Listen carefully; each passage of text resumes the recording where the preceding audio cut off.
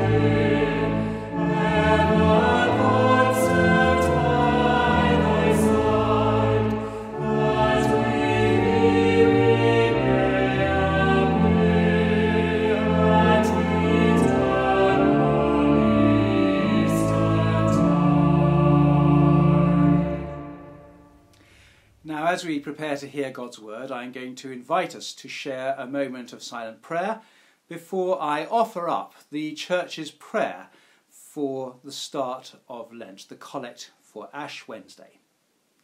So let us pray for grace to keep Lent faithfully.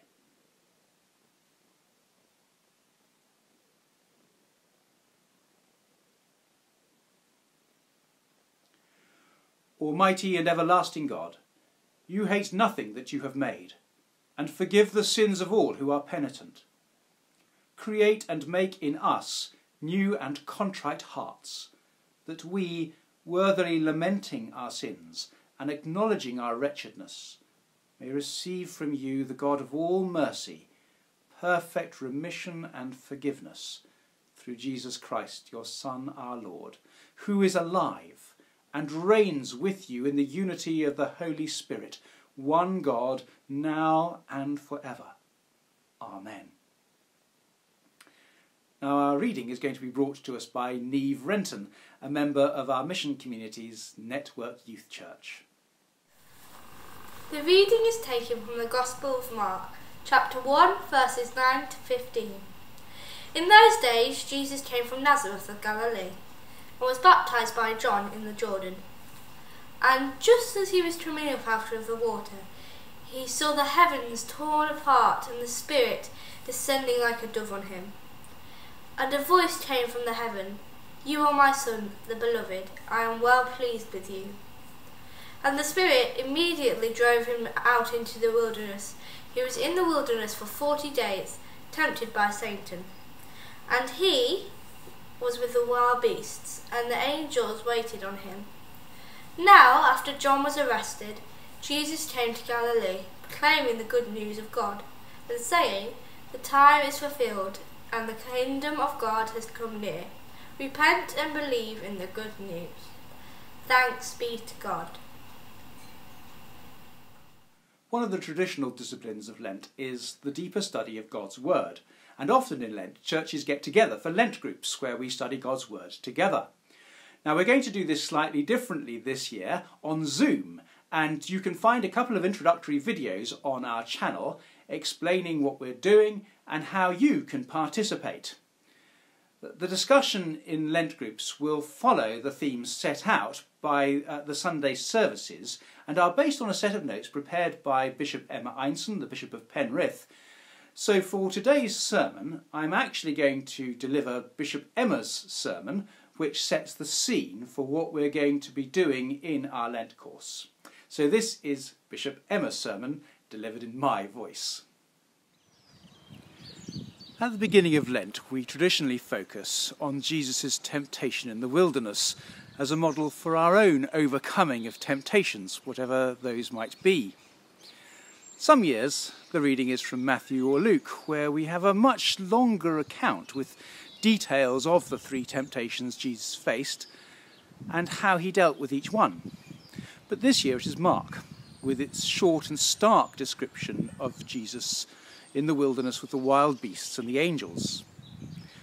Right at the start of his ministry, Jesus is driven by the Spirit into the wilderness to be tempted by the devil. This is part of his training for the ministry to come, an intense time of endurance, of isolation, and it's no coincidence that the word quarantine literally means 40 days. Satan's intention was to tempt Jesus away from the mission that God had given him, to question his identity as the Son of God, and to try to divert him with offers of quick and glittering success, rather than the hard task of saving the world that he'd been sent by God to fulfill. So this was quarantine for Jesus, alone in the wilderness with the trainer from hell, literally. In the Bible, though, the wilderness has always been a place of encounter with God. God's people, Israel, wandered in the wilderness for 40 years. Elijah spent 40 days in the wilderness and had there his most profound encounter with God. We've become familiar with our own kind of testing in the wilderness experience over the past year due to the suffering and restrictions of the COVID pandemic. Although not comparable with Jesus' desert temptations, isolation has been a very real concept for many, not being able to access all the things that bring us comfort, enjoyment, consolation, life. In the biblical narrative, the wilderness was an alien and inhospitable place for humans, the opposite of the sort of place where you'd want to settle down or stay for any length of time. When will this all end is a cry we have heard so often during the lockdown period. But this wilderness, we're told by Mark, although hostile to human habitation, was home to other kinds of creatures, wild beasts. Mark says that Jesus was with the wild animals. Anyone who's read the children's book Where the Wild Things Are by Maurice Sendak knows that it's often tricky to tell whether the wild beasts are on your side or not. They're wild and untamable. They weren't pets. But Jesus doesn't seem to be threatened by them. Perhaps the wild beasts show us that God's mission in God's kingdom will never be safe or predictable. There may be a rumpus, but the wild beasts can become your friends if, like Jesus and Max, you are not afraid. Also in the wilderness, Jesus encounters angels who minister to him as they did to Elijah when he fled to the wilderness. Even in this place, devoid of comfort and all the things most necessary for human life, it is not without God's provision. So I wonder what this short and sharp description of Jesus facing temptations in the wilderness might offer to us in the way of comfort and direction this Lent. Lent is a wilderness season, a time when we are confronted with our own weaknesses, but invited also to spend focused time alone and together, reflecting on who we are, deepening our walk with God, hearing his voice of affirmation, calling us into the walk of discipleship, ministry and mission he has for each of us. It is also a time when we're reflecting on and launching our refreshed God for All vision right across Cumbria. A vision to release the whole people of God for the whole mission of God, for the transformation of Cumbria in Jesus' name. Under that overarching vision sit four simple themes: to follow daily, to speak boldly, care deeply, and to tread gently. We're going to explore each of these themes during our Zoom Lent groups this year as we reflect on the Sunday lectionary readings for the 5 weeks of Lent beginning with today. So what might Jesus' tempting in the wilderness show us about each of these themes? Firstly, we might notice that it was only after this time in the wilderness that Jesus began his mission of announcing the arrival of the kingdom of God. Bishop Emma says that her prayer through this whole COVID pandemic has been that out of this time of severe testing, God might bring something new and fruitful, a new sense of purpose, a fresh sense of vocation after the stripping away of everything. As we emerge from this wilderness experience, we may be tempted to head off in all sorts of directions that may be tempting but which are not God's will for us. And so we need a clear sense of vision to know how and where God is calling us to minister for him in the weeks and months ahead. That may be true of us as individuals too. What is God bringing out of this time of trial for you in terms of a new sense of direction, calling and ministry? Perhaps a new sense to follow daily in everyday life. Secondly, Jesus' time of testing in the wilderness might cause us to examine our own relationships with the wild beasts, whether that's the metaphorical wild beasts that we're afraid might stand in the way of our being able to fulfill something for God, perhaps the wild beasts of fear or cynicism or apathy. How can we learn to tame our fears, to make friends with the things that scare us most, so that we can be as free as Jesus was to live out his mission in the world? And how might Jesus being with the wild beasts cause us to think about the way we are with God's creation in the natural world? The Bible tells us that he was with the beasts in the same way that he was with the disciples. Perhaps God's creation is more of a partner in mission than we ever allow ourselves to realise. As we seek to tread gently in this world, this Lent, perhaps we might see the natural world as a significant part of that. And thirdly, perhaps we will find reassurance that even in the most difficult times, God sent his angels to care deeply for Jesus, and he does it for us too. This Lent, our prayer is that we might each, as mission communities and churches, become more and more aware of God's day-by-day provision for us, the unobtrusive ministry of the angels. We are never alone. As a whole people of God, we are called to echo the care God has for us in our care of each other, to care deeply for each other and for the communities in which he places us. Perhaps we need to ask ourselves, whose angel can I be today? And from that point of quarantine, after his testing in the wilderness, after his choosing to follow God, not the temptations of Satan, Jesus bursts back onto the scene, fulfilling his mission, proclaiming the good news of the kingdom, speaking boldly.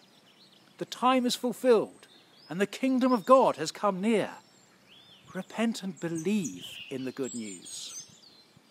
That's what we're called to do too, to speak boldly of all that God has shown and taught us, to speak boldly about the coming of his kingdom, a kingdom of justice, peace, wholeness and flourishing for all people, and for the created world itself too.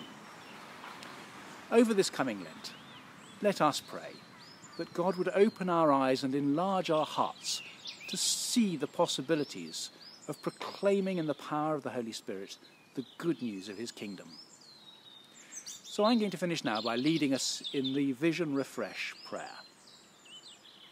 Living Lord, as we offer you our common life, refresh our vision that we may know your will and seek to follow in all your ways. May we follow daily as your disciples, care deeply for one another in community, speak boldly your gospel words of love, and tread gently as faithful stewards of your goodness. We ask this in the power of your holy name, as Creator, Redeemer, and Sustainer of our lives, today and forever. Amen. Now, ordinarily at this point in the service, I would mark your forehead with a cross of ashes made from burning last year's palm crosses.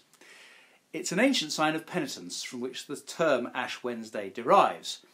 We take down the palm crosses that were blessed on Palm Sunday last year, and we burn them to make the ash with which we anoint ourselves, as a reminder of our human frailty, as an act of commitment to turn away from the habits and attitudes that harm us, and as an act of love, turning back to God with sincere hearts. So I'm going to take down my palm cross from last year and add it to the others to burn this year's ashes. And here they are. Now, before our act of penitence, I just want to spend a moment thinking about this year's unusual Lent. What I love about Mark's account of Jesus' temptation in the wilderness is that he doesn't dwell on the trials. Instead, he links the time Jesus spends in the desert with Jesus' baptism, and in particular, him hearing his Father's voice. Now remember, up to this point, he's just been the village carpenter. And then, as he's baptised, for the first time as far as we know, he hears his Father's voice saying to him, "You are my Son, I love you, and I'm pleased with you." And immediately the Spirit drove Jesus out into the wilderness. And immediately is the recurring catchphrase of Mark's Gospel. And here it's like a bolt of lightning. Jesus hears his Father say those three important things, and immediately he's driven out into the wilderness. And note, because this is very important, it's not the devil who drives him into the wilderness. It's the Holy Spirit. Why? Because Jesus wants to go away and dwell on those words his Father spoke to him until they sink deep into his soul and form who he is. And everything he faces in the rest of his life stem from that point. And I think that might be an important message for us this Lent. In Lent we normally think of giving up stuff we enjoy, but this Lent we've got little enough joy, frankly. And I don't think God wants to take any more joy out of our lives.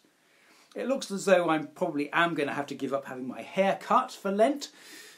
But instead of being hard on ourselves, I suggest we do what Jesus did. Spend significant amounts of time, if we can, alone in that quarantine that Bishop Emma was talking about, letting God's words of love sink deep into our souls until they form who we are.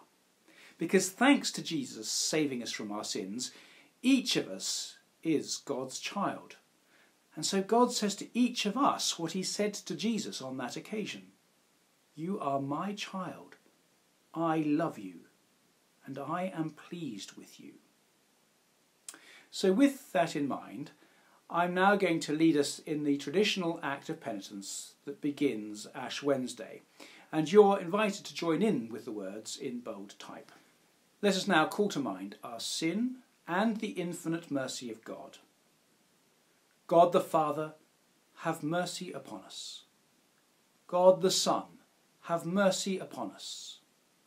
God the Holy Spirit, have mercy upon us. Holy, blessed and glorious Trinity, good Lord, deliver us.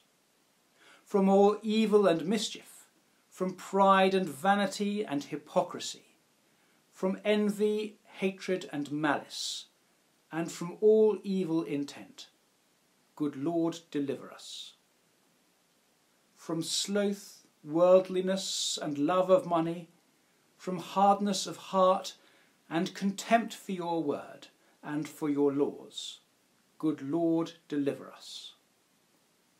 From sins of body and mind, from the deceits of the world, the flesh and the devil, good Lord, deliver us.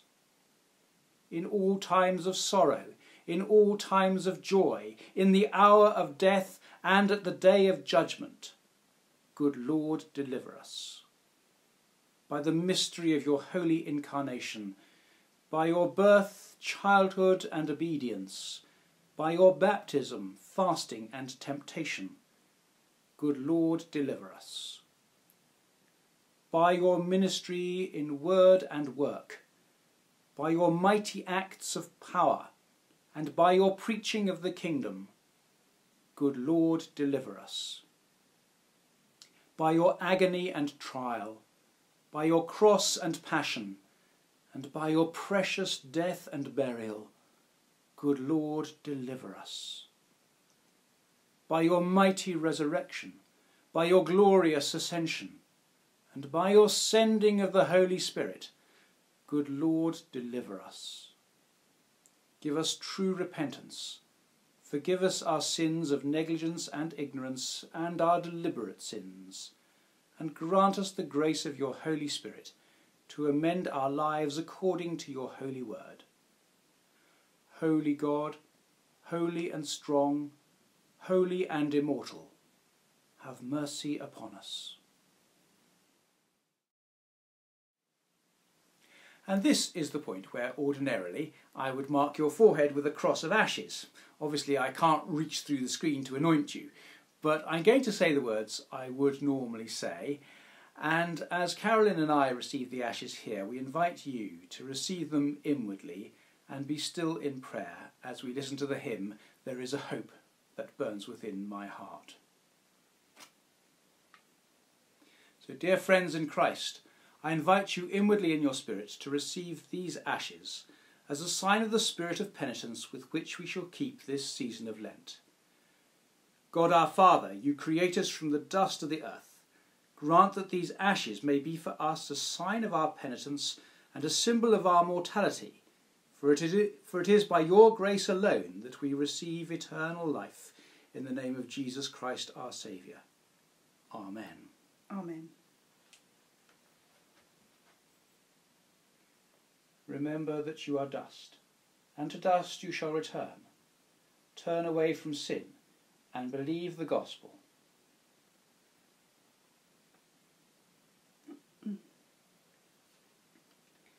Remember that you are dust, and to dust you shall return. Turn away from sin, and believe the gospel.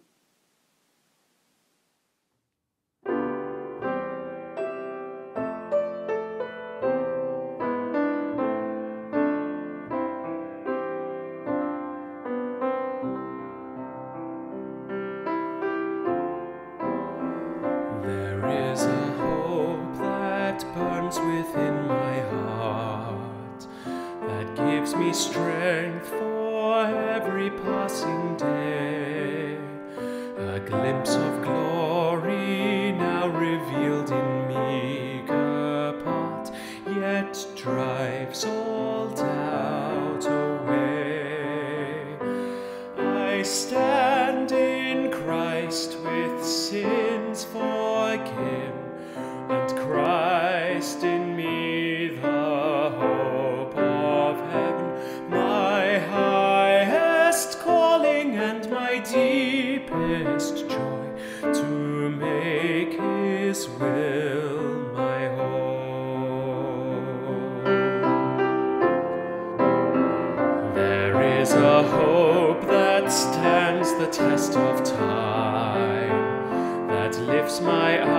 rise beyond the beckoning grave to see the matchless beauty of a day divine when I behold his face.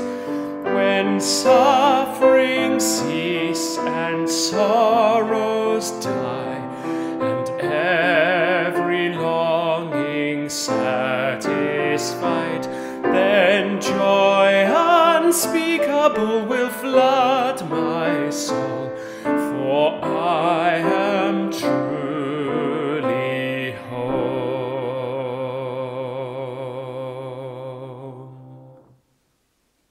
Make our hearts clean, O God, and renew a right spirit within us. Together we pray. Father eternal, giver of light and grace, we have sinned against you and against our neighbour, in what we have thought, in what we have said and done, through ignorance, through weakness, through our own deliberate fault. We have wounded your love and marred your image in us. We are sorry and ashamed and repent of all our sins. For the sake of your Son, Jesus Christ, who died for us, forgive us all that is past, and lead us out from darkness to walk as children of light. Amen. And so the Lord enrich you with his grace, and nourish you with his blessing. The Lord defend you in trouble, and keep you from all evil. The Lord accept your prayers, and absolve you from your offences. For the sake of Jesus Christ our Saviour. Amen. Now I'm going to lead us in the peace. In church before COVID, we would normally offer each other a handshake as a sign of peace, or if we're particularly friendly, perhaps a hug or something like that. Now we've not been able to do that during the pandemic, but if you're at home with other people in your household bubble, perhaps when I've led us in the words of peace, you might exchange the peace with one another in your household as we sing our final hymn. And of course, if you're on your own, then you might just remember that you're not really alone after all. It's one of the great perks of being a Christian. Since we are justified by faith, we have peace with God through our Lord Jesus Christ, who has given us access to his grace. The peace of the Lord be always with you. Let us offer one another a sign of God's peace.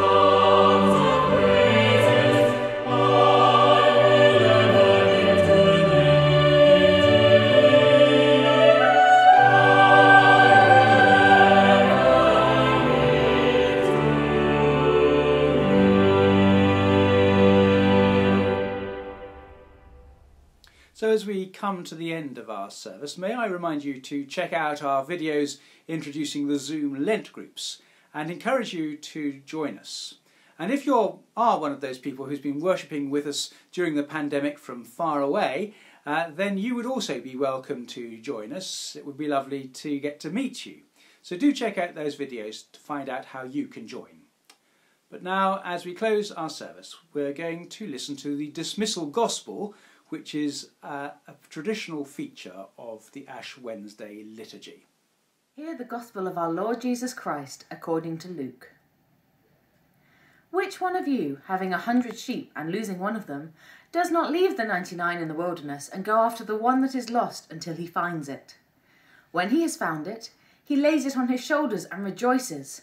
And when he comes home, he calls together his friends and neighbours, saying to them, "Rejoice with me, for I have found my sheep that was lost." Just so, I tell you, there will be more joy in heaven over one sinner who repents than over 99 righteous people who need no repentance. This is the gospel of the Lord. So now, remembering that we were those lost sheep whom Christ came to save, I invite you to receive God's blessing. Christ give you grace to grow in holiness, to deny yourselves, take up your cross and follow him. And the blessing of God Almighty, the Father, the Son and the Holy Spirit be upon you and remain with you always. Amen. Be at peace as you love and serve the Lord. In the name of Christ. Amen.